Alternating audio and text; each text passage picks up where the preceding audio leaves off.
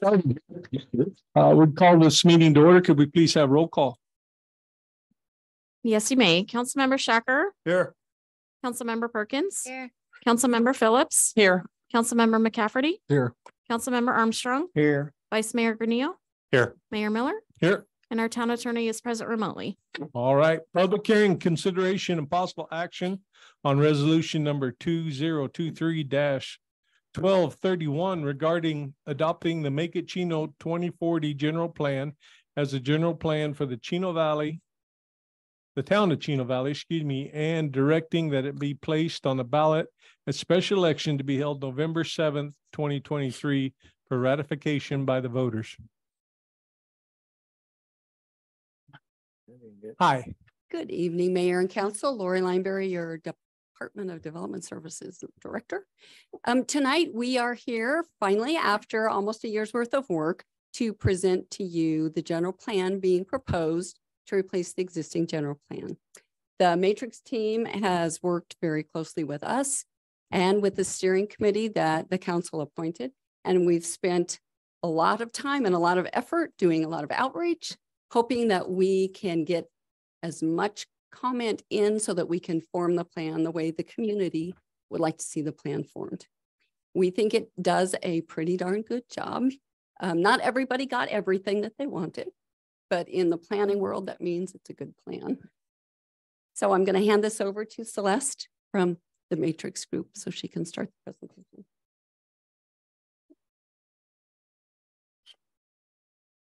Good evening, Mayor and council members. It is truly an honor to stand up this evening and present the final plan for your review and adoption, or approval, I should say. And I just want to say thank you to all of you, and thank you to the public as well as your staff. Lori and Will, we wouldn't be able to do it without them. Literally, we were talking day in and day out, especially near these last couple months. And then your ambassadors, the steering committee, who did a major heavy lift as well. So on behalf of Matrix, I do want to say thank you very, very, very much. And it is truly a pleasure, like I said. And I may be the person on behalf of Matrix presenting this evening, but I too have an amazing team, and they did a good heavy lift as well. And that is Brent Cox, who was the project manager, Mr. Ed Boyk, who is the deputy project manager, who's here. Both of them are here this evening. And Heather Garbarino, our lead planner. Unfortunately, she is on vacation, but she is joining virtually. She is as excited, hopefully, as all of you. So on that note, I'd like to go forward and present the Make It Chino 2040 general plan. As you all well know, we're here today because you all identified that there is a state mandate to update your general plan every 10 years. And your 2014 plan is 9 years old and it will be expiring next year. So you're right in line and you're right on time and on schedule. So in addition to the mandate, it is a great opportunity to update the general plan for a couple of reasons, and you'll see a few of them here. But the key point of it is your general plan will be able, this general plan will be able to present the growth that's happened since within the last 10 years, but it also reflects the new vision of your town and what we heard from all of you and the people. The 2040 general plan is closer to a rewrite than an update in order to meet that town's new vision. As you know, the vision is really to focus in on preserving and protecting the rural character of the town, to make sure that you preserve recreational opportunities, those beautiful dark skies, the expansive view sheds, and the ever-ending grasslands that you all have within your backyard. So the general plan, as you know, is very interesting. It took almost a year, 11 months for us to come forward to present the general plan that the steering committee has brought forward for your review and approval.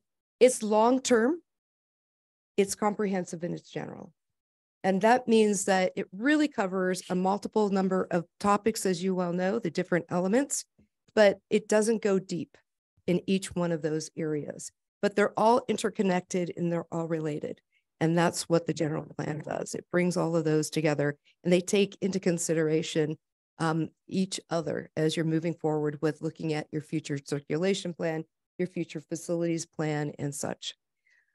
What we definitely want to make sure is the general plan is not, it's not zoning, it's not your unified development ordinance. It truly is a policy document. It's not regulatory in nature, thus it's not law, and it does not modify any existing uses. And that's really important for your constituents, your citizens to understand. We are not changing their existing land uses. And we're not changing your zoning ordinance that you have today. But what it does, this foundation that you have in front of you is the 2040 general plan. It will help all of you as elected officials to make decisions in the future as new proposed developments or rezonings come forward. And I'll go into that in a bit.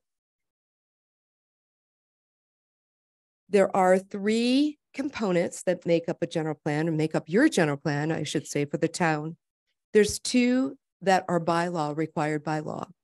The first one is the future land use map, which is the component that the majority of the people always go to first.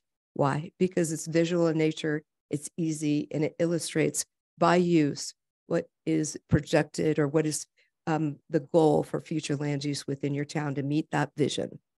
And then the second legal component is goals and policies of each one of the different elements that really comprise the overall plan structure or organization. Those goals and policies, although many people don't go to those goals and policies, are as important as that future land use map, because they're going to help you and guide you in making those decisions on all of the different types of developments that come forward on your future development or your agendas as soon as the project is, or the plan is ratified in November, hopefully.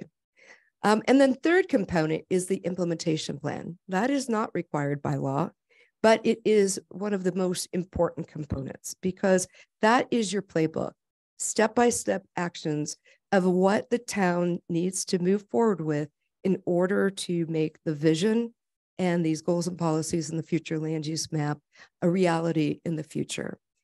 So that also provides the time frame on when those actions need to happen, who's the responsible party, and also what its steps or prioritization. I talked about the time frame.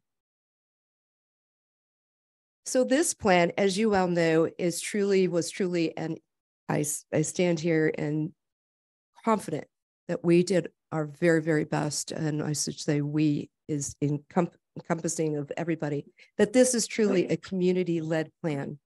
And we heard their voices, and you'll see throughout the general plan that I'm presenting to you today for your review and approval, it does address the majority of those. So the overall community outreach or engagement was components or methods was made up of a multitude of different methods, I should say, as I talked about. We had, of course, the public open houses. We had a number of work sessions with all of you and the commission, Planning and Zoning Commission.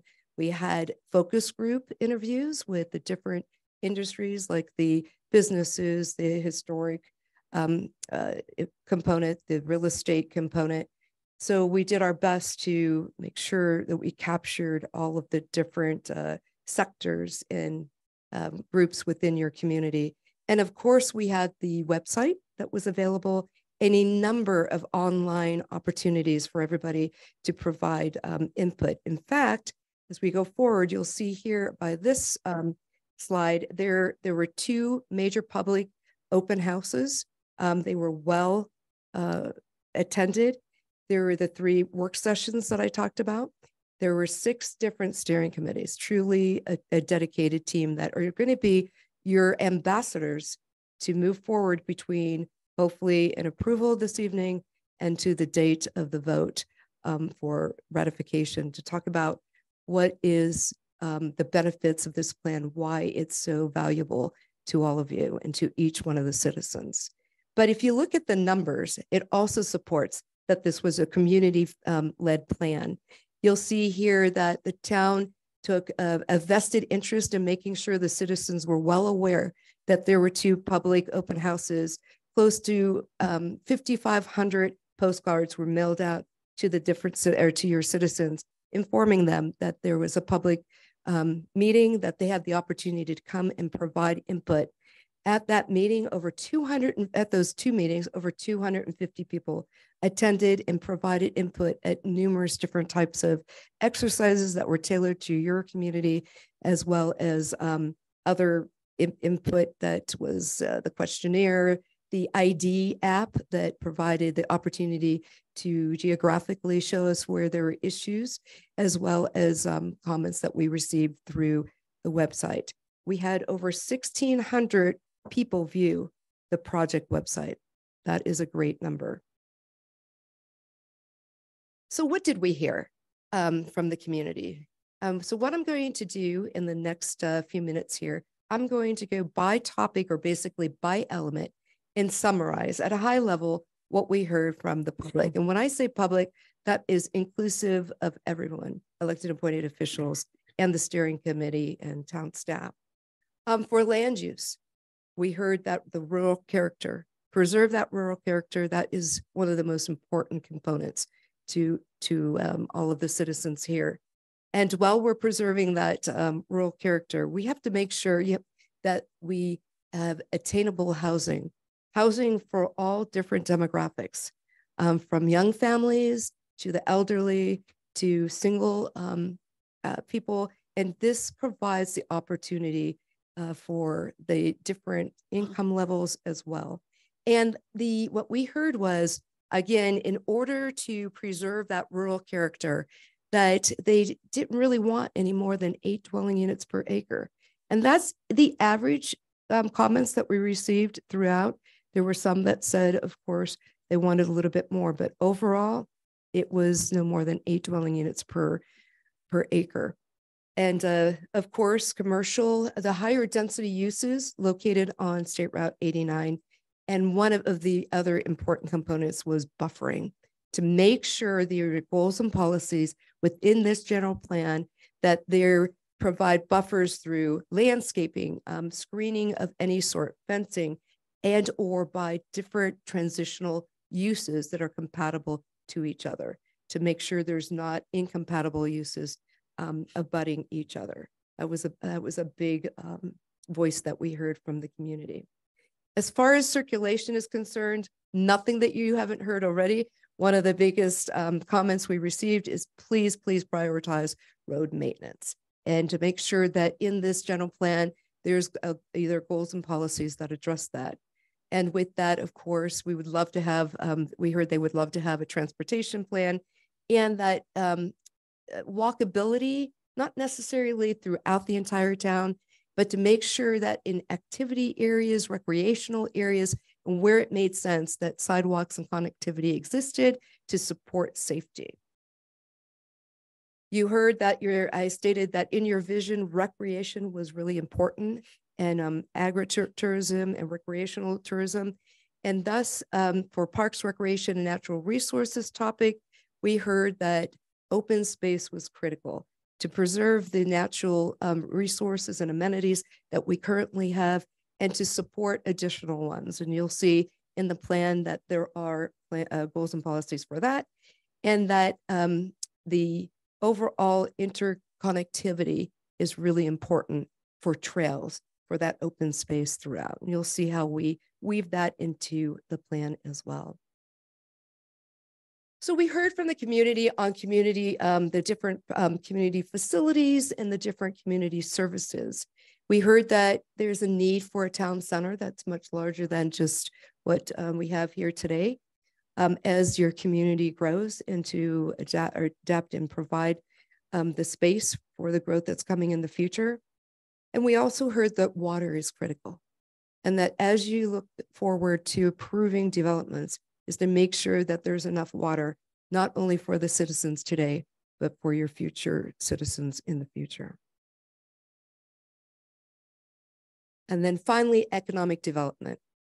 You must have heard us many, many times talk about You can have a great community that's very rural, but a town needs to have revenue in order to provide those community services that are going to address those road maintenance issues, to address the growth of interconnectivity for your recreational trails, to provide for other services that you currently provide for today.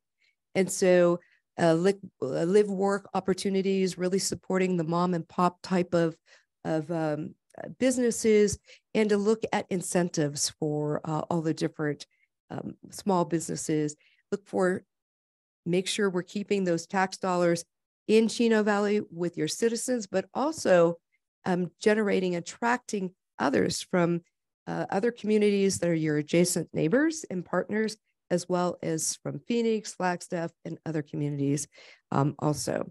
Of course, we heard Old Home Manor was a great opportunity, not only for recreation, but also for commercial tourism and economic development.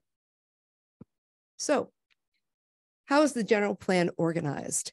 There are 8 different chapters within the general plan. The majority of the chapters there are 5 key chapters that are focused on the different elements. And then, of course, you have your introduction, your community engagement summary of how it was a community-led plan. And then the last one is your implementation and administration of the plan. So by law, there are certain requirements for major and minor amendments that we needed to define for all of you as you administer the general plan. So that is in chapter 8. So what I'm going to be doing from this slide forward is going element by element and talking about what are the key goals and policies that we captured in each one of those elements. But before I do that, I want to highlight one thing that I think is really important. When a community goes forward and they update their general plan, there is no way that any community or any elected and appointed official can provide and meet 100% of what everybody is asking for.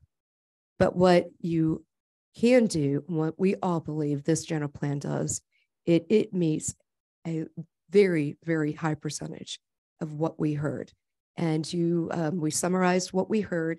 And as I go through and highlight some of those key goals and policies, you'll see how we made sure, and everyone who was part of the development of the plan addressed those voices. And we believe that it does truly capture the majority of what you hear, or what we heard, I should say.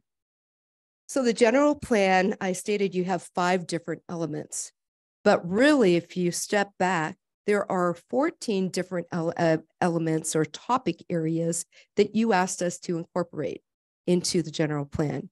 So what we did is there's 7 that are required by state law. You'll see them there in the middle column: land use, circulation, cost of development.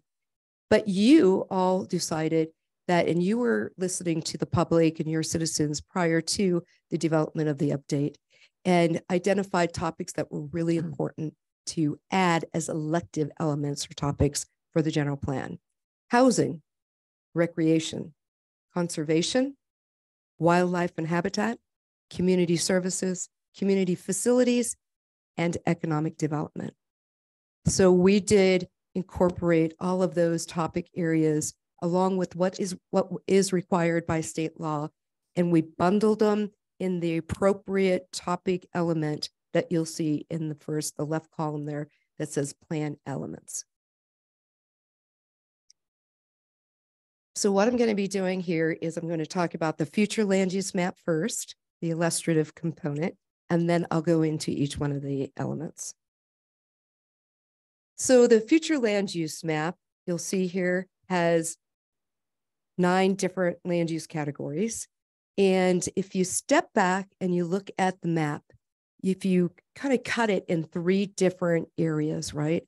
If you look at everything east of Granite Creek, the area between Granite Creek and State Route 89, and then the area west of State Route 89. So the big picture is we heard rural character. 3 different land use categories are recommended for your future land use map. We have ranch agricultural, that supports one dwelling unit per 4+ acres. So it could be 5 acres, 20 acres, 100 acres. That's the light green. And you'll see on the map that everything east of Granite Creek is ranch agricultural, very, very, very, very, very low density, very rural in nature, and really focusing in on your heritage, the agricultural component. The next land use category is rural residential, which is one dwelling unit per acre. Does it mean that they have to put one dwelling unit per acre? No. They may have 5 acres, they may have 4 acres, and they may just decide to put one dwelling unit per acre. But that's a very rural residential land use category as well. And the majority you'll see of the rural residential land use is located west of State Route 89. The third residential category is neighborhood residential, which is 1 to 4 dwelling units per acre. And that neighborhood residential, the majority of neighborhood residential is within that center part where we call it a moderate mix of residential, which has some rural residential, has some ranch agricultural residential, and it has that mix of neighborhood residential. The purple are some really important areas within your future land use map. We heard from all of you that there's opportunities for mixed use, economic development, but we want to be very methodical on where we want to guide that type of development. So there are 6 different centers, basically activity type of centers, but they're centers that are proposed that are in purple. Those purple centers focus on the land use horizontal mixed use. So that could be commercial, it could be office, it could be any multifamily or single family of dwelling units up to 8 dwelling units per acre. It does not permit light industrial or heavy industrial. So more of your regional commercial is what we would recommend for those centers. And if you look, there's 4 different centers along State Route 89. We have the North Gateway Center at the very top at Road 5 North. We have the Uptown Center at Road 2 North. We have the Historic Center that's located at Center Street. And then your Southgate Center, which is located south of Road 4 South. The other 2 centers, Old Home Manor Center, that speaks for itself. And then the Peavine Center, which is off of Old Home Manor Road. And so that focuses more on office, employment, and really pulling from the light industrial that is adjacent to it. Open space. So open space you'll see is in the darker green. So they follow your different creeks. We have Sullivan Lake, that is open space. We have the 980 acres dedicated for hopefully a state park that is designated as open space. So you'll see that open space is integral to the entire community. And we'll talk about how we're recommending to connect to the interconnectivity of the open space in the parks and recreation and natural resource element. So the other 2 areas is commercial and then industrial. There's commercial, there's neighborhood commercial, and then there's regional commercial. Neighborhood commercial is more that what does a neighborhood need? Dry cleaners, grocery stores, barbershops and such. And then the regional commercial is the opportunity where you're going to be attracting people from outside of Chino, as well as providing services to your community here within Chino Valley. And they're specifically located only along State Route 89 and in areas that really do not support strip commercial. I'll talk about that in a second.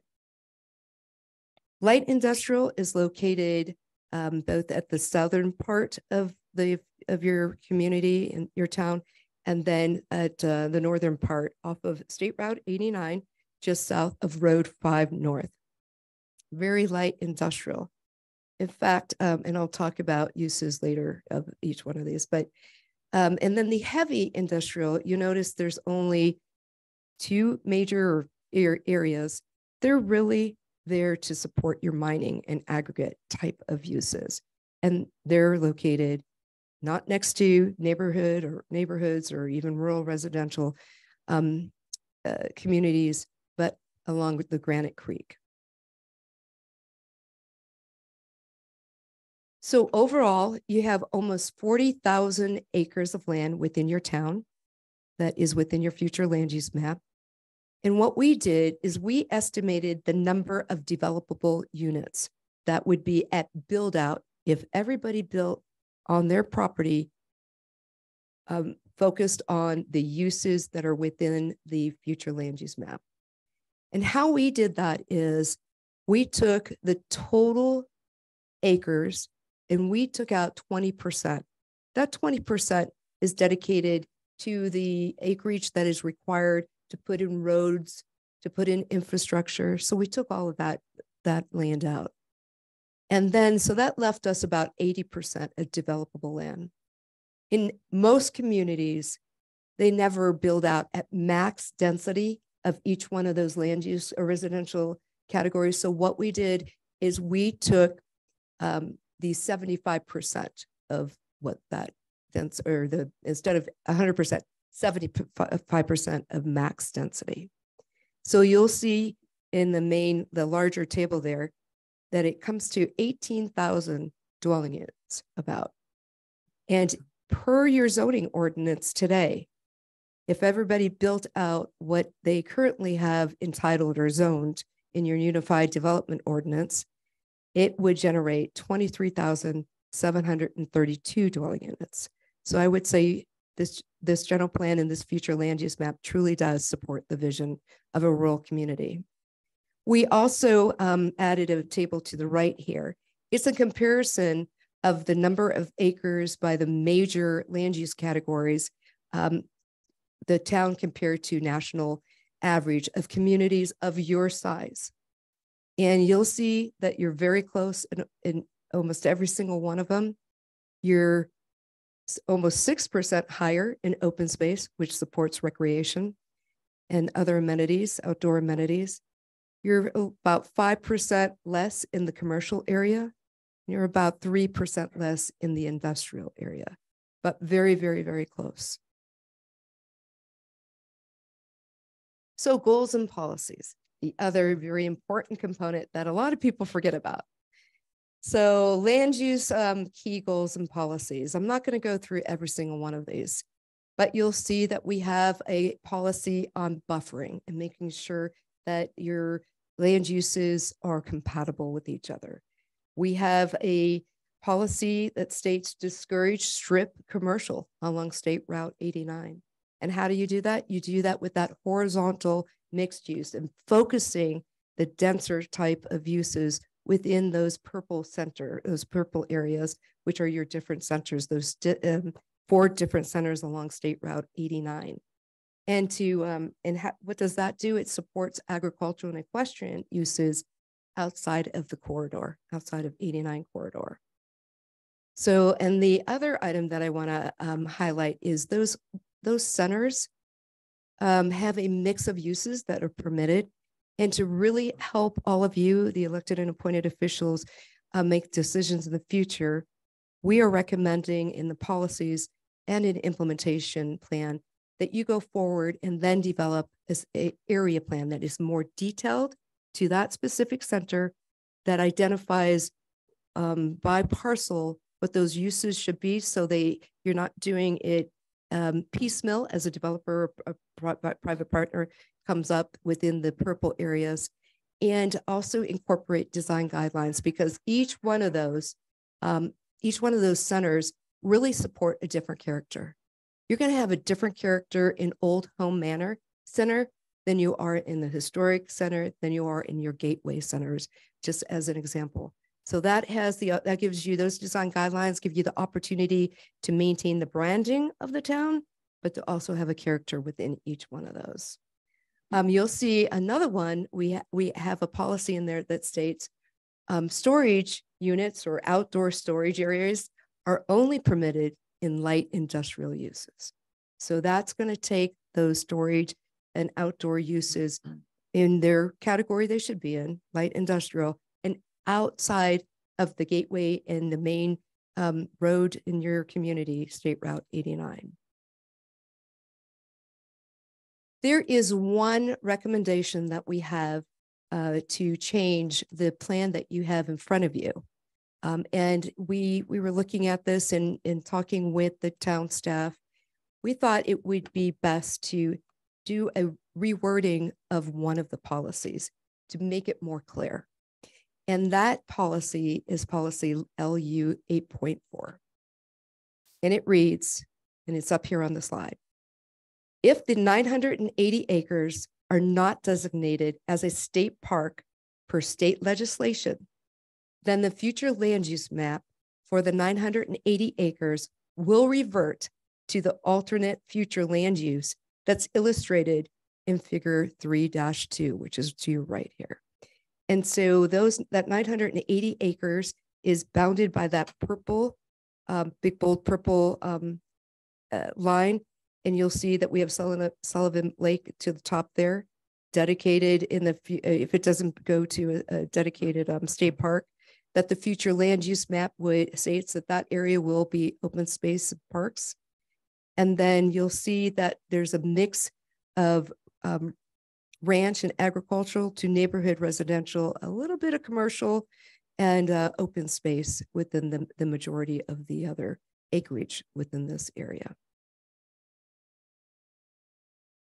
So the future circulation plan, as you'll see to your right here, identifies the north and south and east-west connectivity for your vehicular, as well as potentially some pedestrian and multi-purpose trails, which we'll talk about in a second here. So we have policies that support this circulation plan, stating that you should move forward to develop a transportation master plan.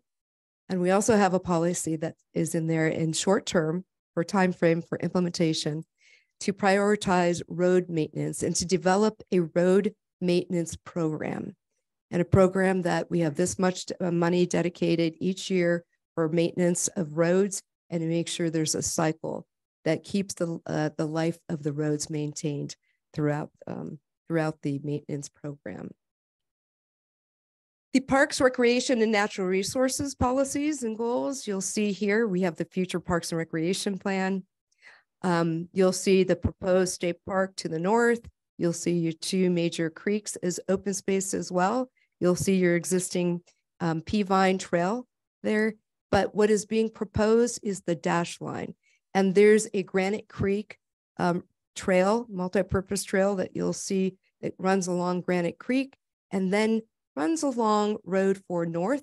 So it integrates the recreational uses at Old Home Manor Center, and then it will run up and continue Peavine Trail to connect up to the state park. We also have, you notice that there's not additional neighborhood parks within your community. That would be an additional community service that you would have to maintain. But we do have a policy in there that if there are any subdivisions of 50 dwelling units or more, that developer is required to provide parks for that specific subdivision, but also those parks have to be open to the public and they have to be available to the rest of your citizens as well. And where possible, have connectivity to the major open space trails that you see here. And we have policies that encourage and reinforce expanding the youth and teen recreational programs and amenities, both not only outdoor, but also indoor. You'll see the future community facilities plan to your right here. It identifies not only the existing facilities that you currently have, but some of the proposed facilities as well. Just like to develop a transportation master plan, there is a goal in there that states develop a facilities master plan to address all the future population growth and development that you will have in the future here in Chino Valley.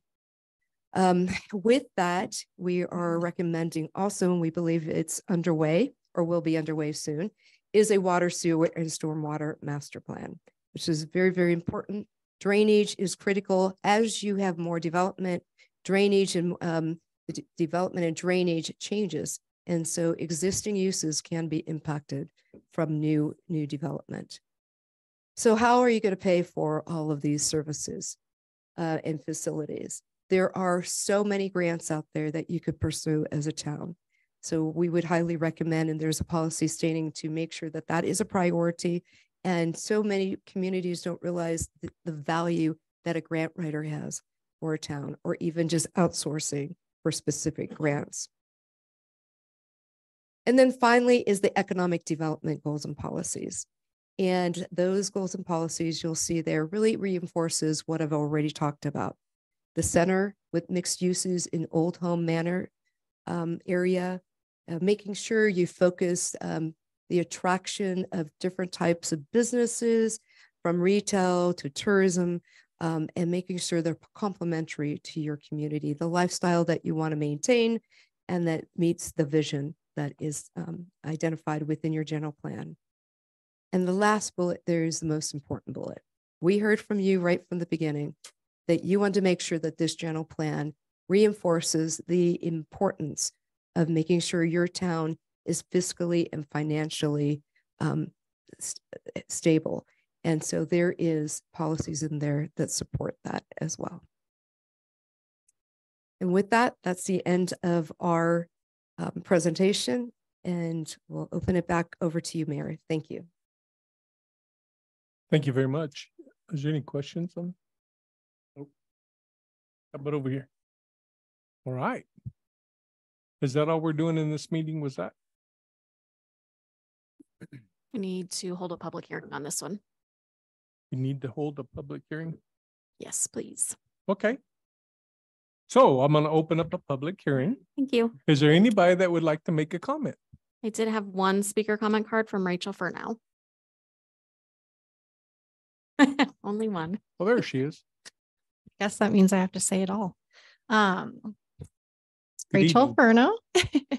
Good evening, Mayor, Vice Mayor, council members. I come before you tonight as a member of the public, but also as a member that was on the steering committee and the recently elected chairperson for the ambassador group that will be responsible for conveying the positive messages that come along with this plan to the public over the next several months. So I thought it would be important for me to come before you this evening and just kind of highlight my time on the steering committee and what I observed.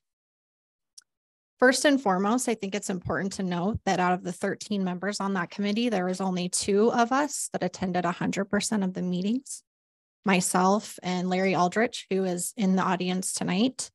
The other members, there was 7 people who participated 50% of the time or more, 4 people who participated under 35%, and there was actually one of your suggestions that attended not a single meeting. So going forward, I would really love to see more consideration in the people we appoint to these things and for them to understand that the commitment that it is. It really came down to between 5 and 8 people who worked on this plan from the community. And I just don't think that was a fair representation at all. So some of the things that I am very proud of, however, was those members who did attend. We worked really well together. We didn't always agree, but we were able to come to good compromises on what we felt was a good direction for our community to grow in over the next essentially 10 years before a rewrite comes up again. A couple of the classifications of land use that I was most proud of was definitely the rural residential. That's going to account for over 10,000 of our acres. So over a quarter of our acres in the community are going to be preserved under rural agriculture or rural residential. Then the neighborhood residential 1 to 4 acres, we are at like just under 2,700 acres that will allow for that. But it's important to note that a lot of that is already designated for entitlements that are sitting at 0.16 zoning. So now if those people come back to do anything different, have to go through the planning process, we will actually be reducing their density. So I think that's a really positive step we took. The HMU, I think this is probably the most controversial area. That's that purple area. And I think it's important for us to be sending a message to the public that even though it's 3,100 acres, only 25% of that will be allowed to be residential development, which equates to about 775 acres. Other than that, I'm really happy with a lot of the policies and goals that we put forward, specifically for our trails and recreation, economic development, buffering, housing attainability. So I'm definitely open down the road to be a facilitator to the public and make all the suggestions on why this plan is so much better than what we have. So thank you for your time. Thank you.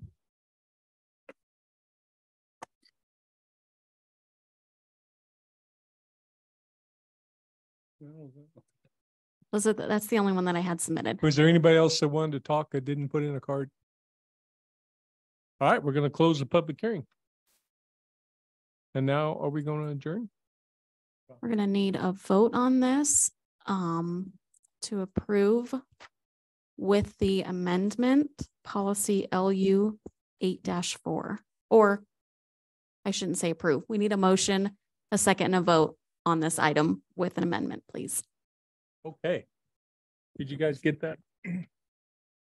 May I make a statement before we go to vote? Huh? May I make a statement before we go Of to course vote? you can. Okay. I just want to say thank you, Matrix, the steering committee, everybody involved. I think, Celeste, what you said, I'm like 85%, like this is good. So that's a good thing. So I appreciate all you guys did. Thank you. Thank you. Anybody else want to say anything?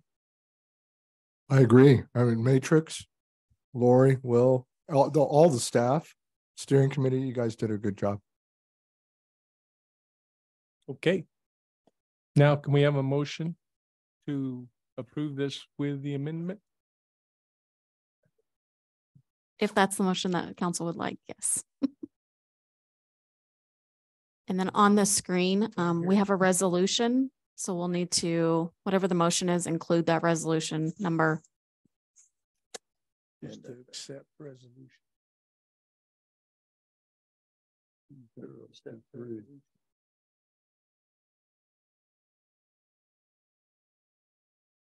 Okay, I'd like to make a motion. We approve resolution number 2023-1231 regarding adopting the Make It Chino 2040 general plan as the general plan for the town of Chino Valley and directing that it be placed on the ballot at the special election to be held on November 7th, 2023 for ratification by the voters, Including the amendment, including the amendment policy LU 8-4. LU 8-4.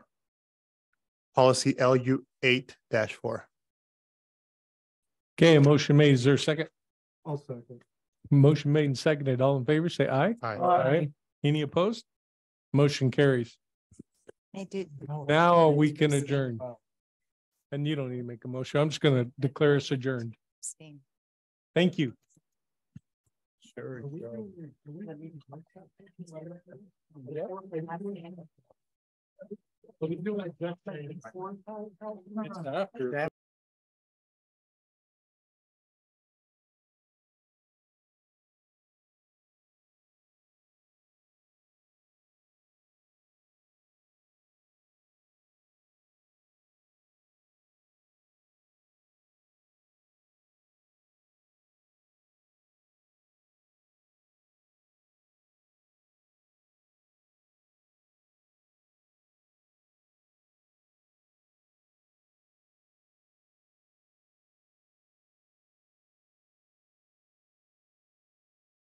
All right, we're going to call the meeting to order. Would you please rise for the pledge of allegiance?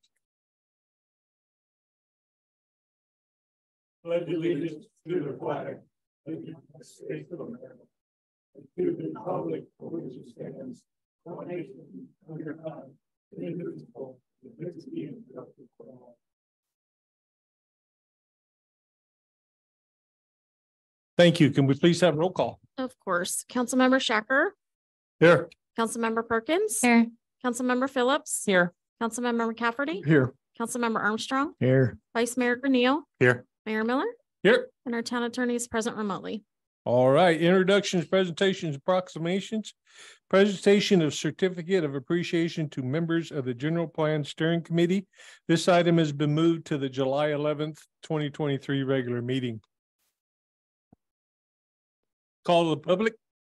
Call to the public is an opportunity for the public to address the council on any issue within the jurisdiction of the council that is not on the agenda. Public comment is at the discretion of the council and not required by law. Individuals are limited to speak for 3 minutes. Yielding of time will not be permitted. The total time for call to the public may be up to 30 minutes per meeting. Council action taken as a result of public comment will be limited to directing staff to study the matter, scheduling the matter for further consideration and decision at a later date, or responding to criticism. Disrespectful behavior will not be tolerated. This includes loud outbursts, profanity, and disruptive discussions among our audience. I did not have any cards submitted, Mayor. Okay, no one wants to speak. All right, moving on. Status report by mayor and council regarding current events. I do not have anything other than we are not having fireworks on the 4th of July. Our fireworks will be on the territorial weekend, which is Labor Day weekend. Anybody over here? Go, Amy. I do. Hi, everyone. Just a reminder, Friday is the 10th anniversary of the Yarnell Hill fire where we lost the Grand Mountain Interagency Hotshot 19. There is a ceremony, the 10th anniversary commemoration ceremony is this Friday at 3 o'clock on Goodwin Street at the courthouse. If anybody would like to attend, please do. Just want to read a quick snippet from the Grand Mountain Interagency Hotshot Crew Learning and Tribute Center. The loss of our 19 hotshots on June 30th, 2013 made a profound impact on the hearts and souls throughout our local communities, the state of Arizona, the United States, and other nations. This event is now part of local history, and it is our duty and honor to preserve the legacy of the 19 to illustrate the heartfelt kindness and generosity which poured out locally and globally to recognize the unique character and work of the firefighters worldwide and to educate so this may never happen again. I yield. Bob, did you have anything? No, I didn't. Eric? No. No. Oh, Tom. Excellent job by the police department at the Olson's event where they showed off the Sirius took the show by in hand. The rest of them just kind of stood there and watched him, but it was funny to watch. Mrs. Town Manager. Thank you, Mayor, Council. Just a couple of things. I am so pleased to announce that we received our certificate of occupancy for our police department building today. So over the next few weeks, our police chief and his team will be putting together a plan to get everything moved over to the building, but it's super exciting. You did mention July 4th, so I want to remind everyone that town offices will be closed for Independence Day next Tuesday, but our pool and aquatic center will be open. And as an alternative to the celebration of our country's birthday for our citizens, the town will be hosting an All-American Bash on Saturday, July 8th. It's going to be held from 5 to 8. It's in Memory Park. It's celebrating our country with a hometown feel. There's going to be contest games, music, food. So come out. It should be really a great time for all. And last, although Maggie had to leave, she had some family in town, I wanted to recognize her. She was recently elected to the board for the Arizona Association of Economic Development. Not only does this speak to Maggie's leadership and respect in the economic development community, both in our region, but throughout the state, and gives our town a major presence on the key statewide organization. So congratulations to Maggie. Thank you, Mayor. All right, consent agenda. Is there anyone would wish to remove an item from the agenda? Consent agenda. I would like to move item 5E. E is in Edward? Yes, sir. Okay. Anything else? Not me. No. I make a motion, we approve consent agenda A, B, C, D, and F.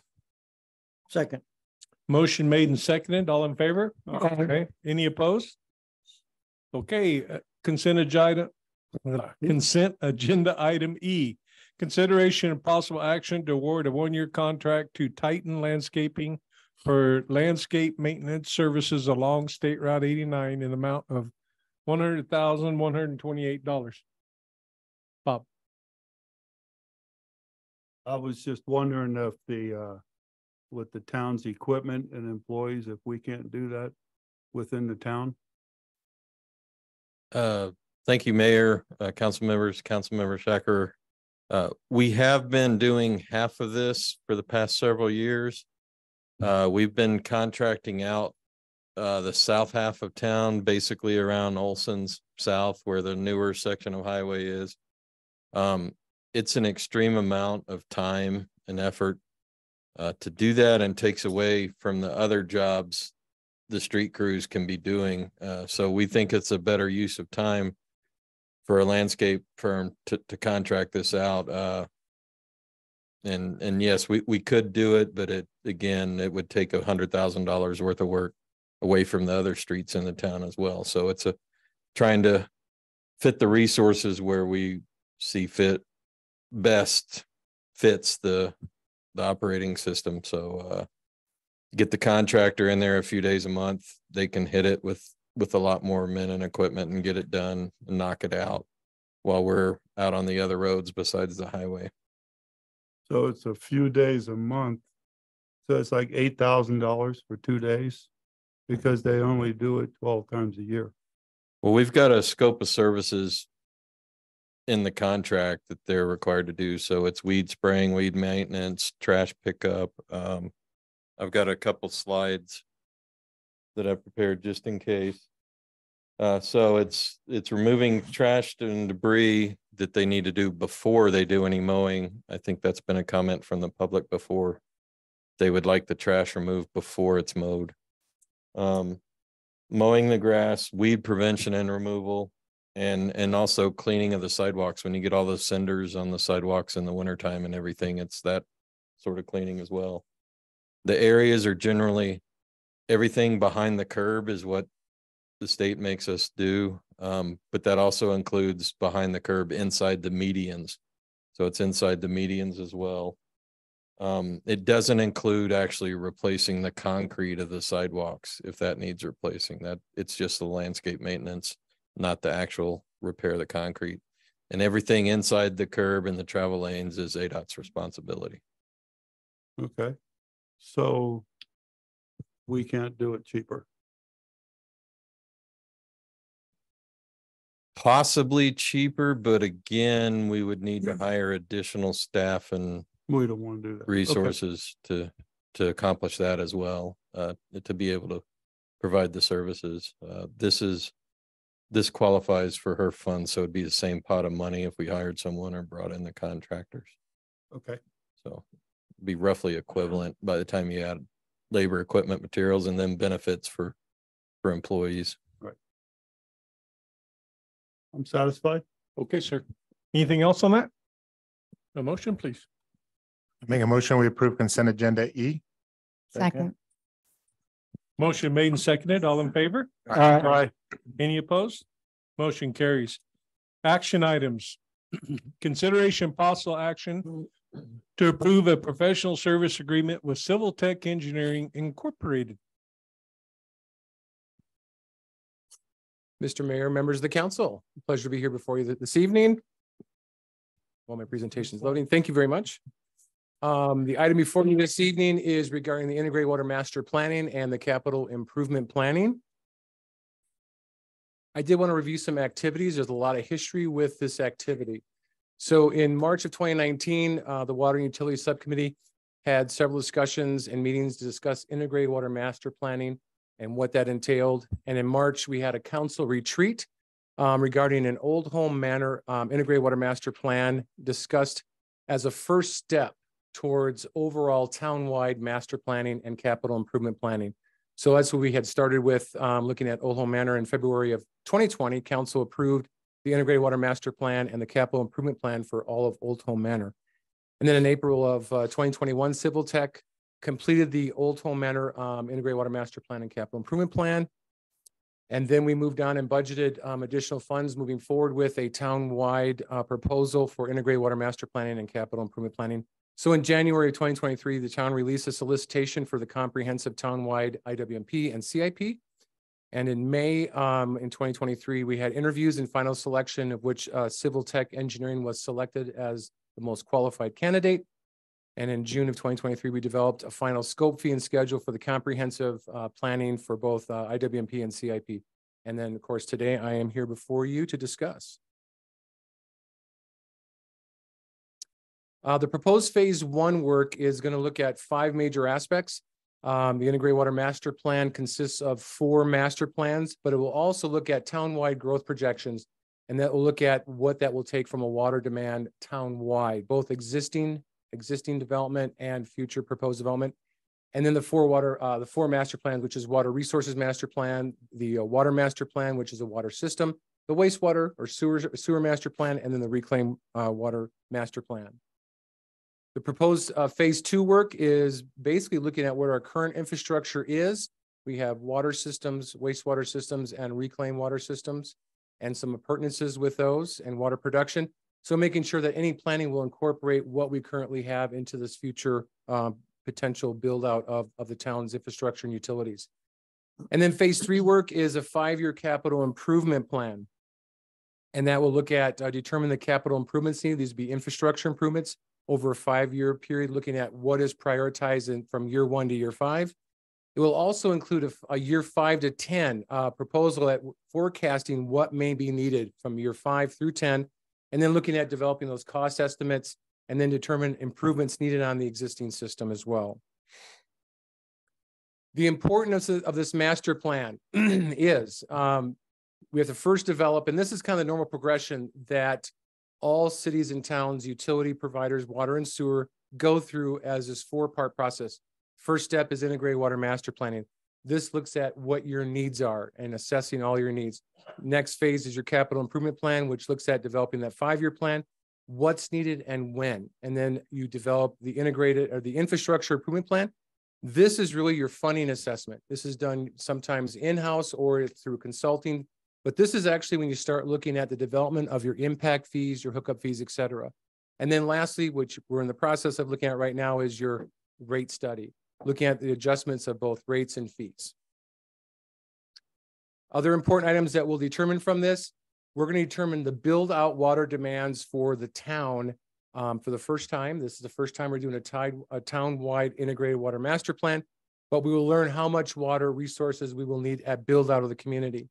We'll also look at the water resource availability and the timing for future water importation and mitigation and associated infrastructure needed to import water. We will develop a complete water, sewer, and reclaimed water system map throughout the entire town, both again, existing development and future development. We'll also look at a 5-year capital improvement plan with the priorities and needs again.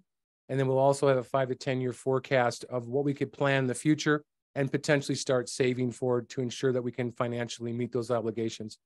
This plan is the most important plan. It's a living plan. It is a very expensive plan, but once it's accomplished, future plans are just updates to this plan.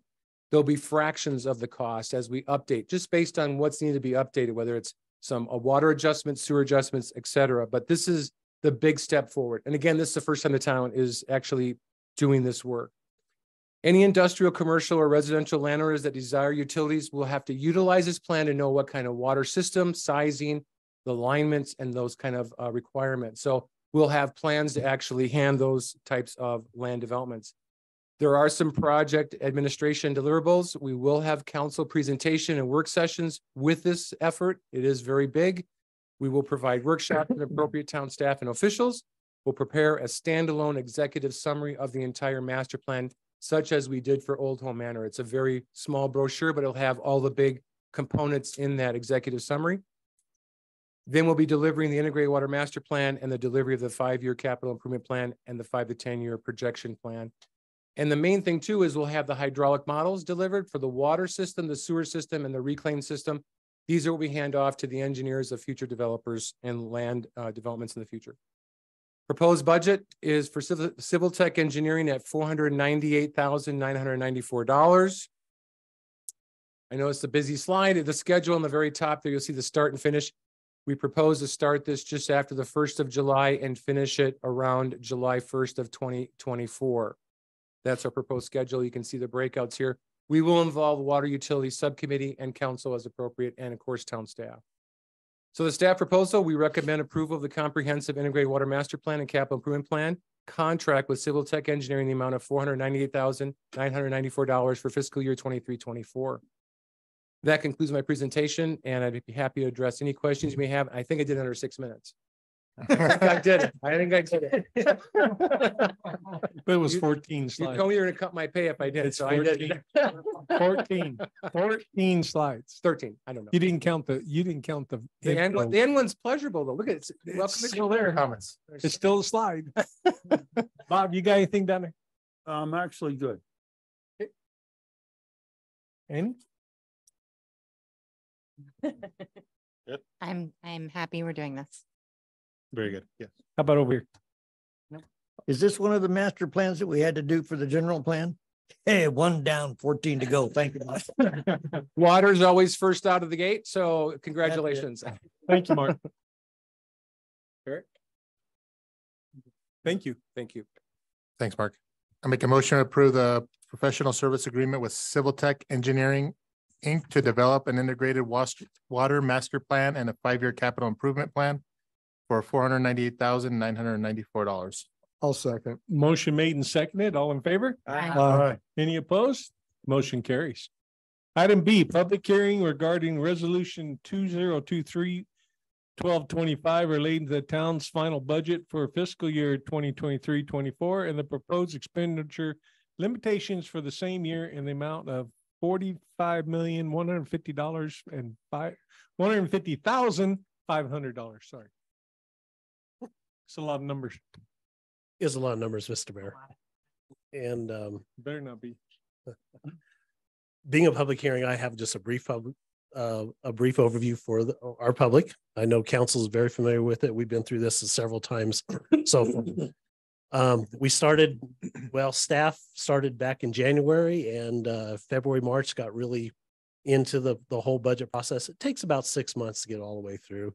And of course, the first time you guys saw it was in May 17th of 23, and we've been taking all these steps from adopting the tentative budget. We've got everything published and we're ready to go. So this is like the next to final step to complete the budget for next fiscal year.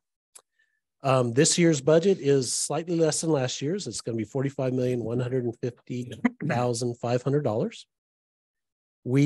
I want to go over a few slides on some of the really neat things or some of the good things that we're going to be able to accomplish or start working on with this year's budget. One of the major things that I think is really important is we're going to make some real good progress on paying down our PSPRS liability.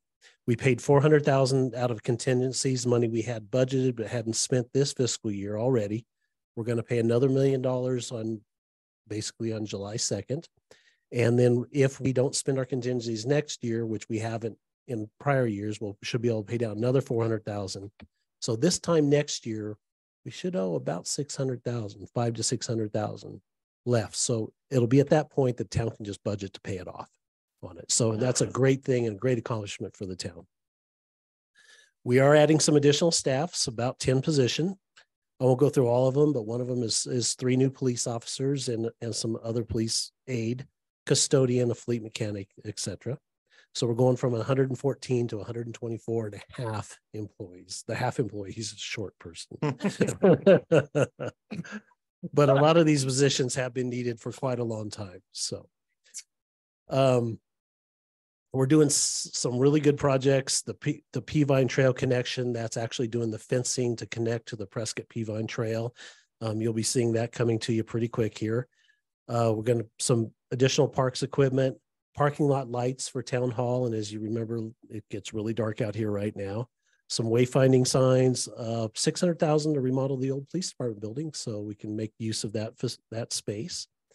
About 150 in town hall improvements, painting, flooring, moving some walls, doing some little office stuff. Starting the design on a park maintenance building. And because the parks maintenance folks don't really have a place to store their equipment and do any work and stuff. So we're going to start the design and engineering on that. And of course, the PSPRS unfunded liability. In the roads, one of the things we're going to purchase a modular office building. They need to get out of their current building.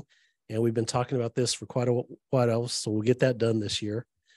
Completing this fiscal year's improvements, all the road work we're doing right now in the current contract, we have about, and then we have about 2,600,000 budgeted for next year's road improvements that we're doing. So all in all, just in this fiscal year, next fiscal year, we're going to spend almost $4.8 million just on road work.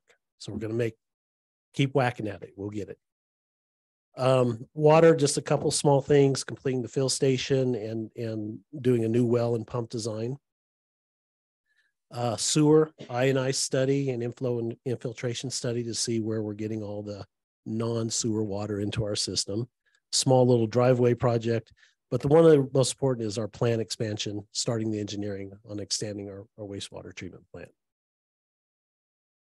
We do have some of the COVID relief funds remaining, and we have the projects outlined, and one of them, the 1E sewer line, is actually being constructed right now. So we'll have about 2.1 million left for the Perkinsville 89 water and sewer line extension.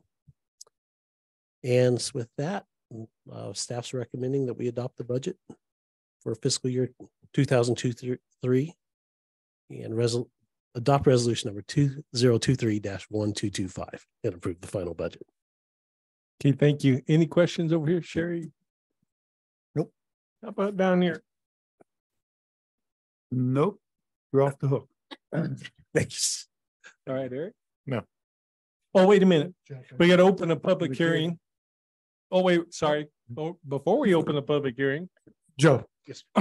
So once we pay down, so after this year for the PSPRS funding, because right now I show we're just about 20 million in debt as a town, right? Yes. So that will be down to 18. Yeah, and actually this is not considered general obligation debt or government debt. So we don't actually book this debt because we don't have to pay down that liability. Okay. But it is truly a liability that's affecting the town. We can continue.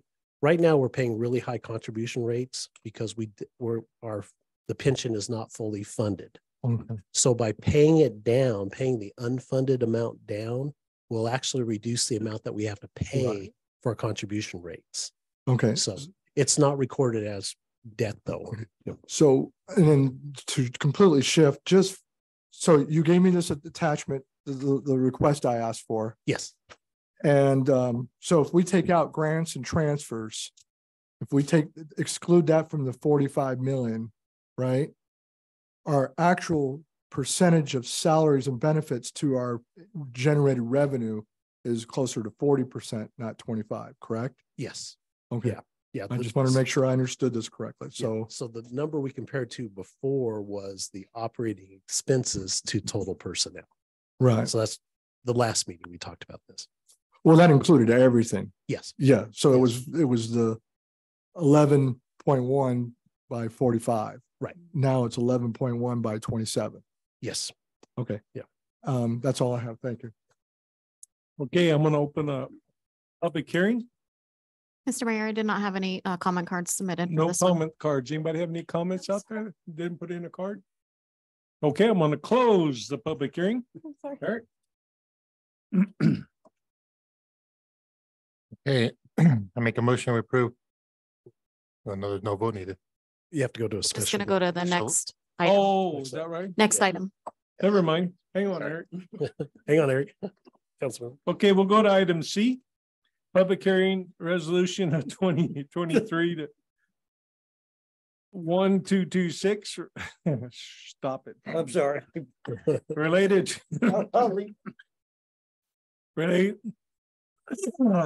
to the statements and estimates of expenses of the town Chino Valley Street Lighting Improvement Districts for fiscal year 23-24, which shall constitute the budget for the districts for fiscal year 23-24. Thank you, Mr. Mayor and Council. As you know, we have the Chino Valley Street Lighting Improvement District, which is really comprised of three areas in the Bright Star subdivision. So every year we have to adopt a budget. This is the amount that we're going to charge all the property owners We let the county know what this levy amount is, and then they tax on the property tax bill to all the property owners. So they distribute it to each property owner based on their assessed value. So last year we did a levy of $3,900, and we're recommending that we do the same levy this year. So the county collects the money, remits it to us, and we pay the APS bill. Is essentially what happens. That's it. That's it. That's Any it. questions? Nope. Questions? Okay, I'm going to open the public hearing. Is there anybody that would like to make a comment? I did not have any comment cards on this item either, No Mayor. comment cards. Does anybody want to make a comment? Okay, we're going to close the public hearing. And now we're going to adjourn this meeting. Sherry. Make motion to adjourn. Oh, wait. We don't want to approve this budget yet? No, we got to do like it says here. Oh, okay. I get in trouble if I don't. Okay. Motion made to adjourn. Is there a second? Second. All in favor, say aye. Aye. Okay, we're adjourned. Now we're gonna call the special meeting to order and have roll call. Yes, you may. Councilmember Shacker. Here. Councilmember Perkins. Here. Councilmember Phillips. Here. Councilmember McCafferty. Here. Councilmember Armstrong. Here. Vice Mayor Grineal. Here. Mayor Miller. Here. And our town attorney is still present remotely. All right. Item 2, consideration and possible action to approve resolution number 2023-1225 relating to the town's final budget for year 23-24 and the proposed expenditure limitation for the same year in the amount of $45,150,500. Is there any further discussion on this? I have a comment, Mayor, if you will, and it's to the council, because I want to make sure, just so everybody knows. I know that the budget's going to more than likely pass, but we increased our budget we basically have taken nearly $1 million a year away from our coffers. And the 3 principal areas that I hear this town and citizens want regularly: water, roads, and grocery store. Okay, we can impact 2 of the 3 of those. But we have permanently, by the expansion of our staffing of almost $1 million, we have permanently taken that out forever. So our town will always function with $1 million less per year going forward forever as we move forward away from capital improvement or other infrastructure costs. I just want us to be aware of that, because now we're creeping up to the 40% of all of our budgets going to salaries and benefits. If you take away the grants and reprograms, those are not dependable yearly incomes. You can't depend on grants as an income every single year. We've been living really good for the last 3 years because we've been living on COVID and other big federal government funding. Those days it's going to tighten up on us fast. And I don't think the grant money is going to be as lucrative as it has been for the last 3 years. So I just think we need to just be really going forward, really fiscally conservative, because we need every cent we need. We were just talking to Mr. Holmes about all the capital improvement projects that would be necessary in the future. And we already owe $19 million. And for our town, that's 70% of our budget, a yearly budget. So we got to keep it in control. And I just want everybody to be aware, we're creeping up toward the area where we're not going to be able to do what we want in the future if we keep spending on areas that we'll never get back again. That's all I wanted to say. Okay, thank you. Anything else? No. No. Oh. Okay, I make a motion to approve resolution 2023-1225, adopting the fiscal year 2023-2024 final budget and establishing the fiscal year 2023-2024 expenditure limitation. Second. You second it? Okay, motion made and second. All in favor? Aye. Any opposed? Motion carries. Item 3, consideration and possible action to approve the resolution number 2023-1226 relating to the statements of estimates of expenses of the town of Chino Valley Street Lighting Improvement District for fiscal year 23-24, which shall constitute and are approved as final budgets of the district for fiscal year 23-24. Any discussion on this? No. Okay, I make a motion to approve resolution number 2023-1226 relating to the statements and estimates of expenses of the town of Chino Valley Street Lighting Improvement Districts for fiscal year 2023-2024, which shall constitute and approved as the final budgets of the districts for fiscal year 2023-2024. Motion made. Is there a second? Second. Motion made and seconded. All in favor? Aye. Any opposed? Motion carried. I need a motion to go into executive session. Make a motion, we go to and enter executive session. Second. Motion made and seconded. All in favor? Aye. Cherry? Make a motion, we adjourn. Second. Motion made, seconded to adjourn. All in favor? Aye. Okay, we're adjourned. We'll reconvene in executive session. Thank you, Joe. That's our last one, huh? Let's give Joe a round of applause here. Thanks, Joe. Our last budget from